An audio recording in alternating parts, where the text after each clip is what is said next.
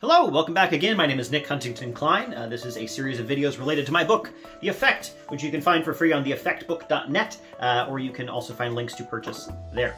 So in this video, we're going to be talking more about identification. So in the last video, we talked about the data generating process, the set of sort of laws that determine where our data comes from. Why do we see the observations in the world that we see? And these laws, this data generating process is there whether we know about it or not. And our goal is to use the observations that we do have to figure out what it looks like. That's our goal here, right? So we want to use the observations that we see in the world to understand how the world works, how it came to be. And so this gives us a problem because this is actually very difficult to do. For any given set of observations, there's usually a number of different possible data generating processes that could have generated that data. And identification is the process of pinning down that when you try to go from observation to some sort of theoretical conclusion, that you are actually doing it in the right way. So in the context of causal inference, often the question that we have is, does this one variable cause another variable? Right? So if we reach in and we change the value of this variable, would this other variable change as a result? That's the idea of causality that we're working with here. And the problems that we will often see with identification is that what we can see in the data is not whether this variable caused this variable, but rather we see that these two variables tend to be related to each other. We can see the conditional distribution of this variable. We can see that at different values of this variable, we tend to get different conditional means of this variable, but that by itself doesn't necessarily tell us why that relationship exists. And our goal is to sort of narrow down the possible set of explanations so that we can figure out, yeah, okay, there really is some sort of causal effect of this one on this one. So in a lot of causal inference applications, the real question is, what are all the different reasons why two things might be related to each other? And then we want to pin down just the one that we are actually interested in, the one that actually answers our research question. So let's say, for example, that we're doing a classic econometrics example. We're looking at the relationship between how much schooling you have and how much you earn in the labor market, right? That's what we're going to be looking at. And so you can look in the data and you can observe that, oh yeah, it looks like people who have more education on average earn more money in the labor market. But you can immediately think of a bunch of reasons why that relationship might be in the data other than just education causing your earnings to increase. Maybe it's that people who are just going to be better workers anyway choose to get more education. That could be one explanation. It could be that people who live in richer areas tend to get more education and they earn more because they're in areas where they're going to get more. Maybe people who have it in their mind that they happen to be really good at particularly highly paid jobs. Like if you have just the natural aptitude to be an engineer, maybe you didn't need to go to school, but you're like, hey, engineering school sounds pretty great to me. I'm going to go get it. And then we would see a relationship in the data. So the fact that we have these alternate explanations doesn't mean that the original one that we're interested in, does education increase your earnings, isn't there. It just means that if we want to find it, we got to dig through all the other bits until we can sort of pull out just the part that we are interested in. One way in which this is commonly done is with experiments. You've heard of them, I assume. So you're interested in the effect of education on your earnings, and you happen to somehow find a setting where people will let you randomize how much education they get in their lives. That's neither here nor there, but then you do that. And so once you do that, you can look at the relationship between the randomly assigned education levels that you've given people and their earnings. And the key there, the reason why we might do a randomization like that is because in that example, we've gotten rid of all the other reasons why these two things might be related to each other, right? You know, let's think about what we saw before. Maybe people who were going to earn more money anyway are going to choose to get more education for some reason.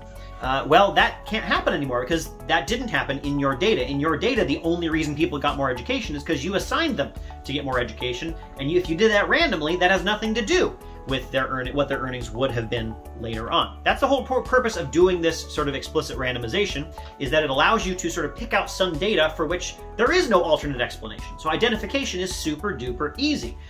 Because if you say, hey, I found that these two things are related to each other, you'd say, I'm pretty sure it's because of one thing causing another, because I got rid of all the other alternate explanations. All the other alternate explanations you can imagine for why these two variables might be related to each other, I've chucked them out. I have identified my effect of interest. Experiments are the only way in which we can do this, right? We just need to be able to think about what those alternate explanations are and close them off in some way.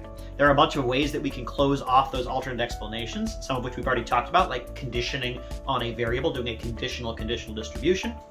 There are other methods that we're going to talk about a bit later, but let's put an example sort of into action. So let's bring back good old lamp. So let's say that I'm interested in what the causal effect of pulling this string is on the lamp turning on. And so I might collect some data. I might, pull the string and I see the lamp goes on and now it's off and now it's on again. So this seems like a pretty strong correlation, right? There's a pretty strong relationship between me pulling that string and the light going on. But the process of identification is not just taking that for granted, right? If you just sort of assume that that's what's happened, that the string is responsible for all that, then yeah, we're sort of done. But you want to think, well, what are the other reasons I might observe that those two things would be so strongly correlated?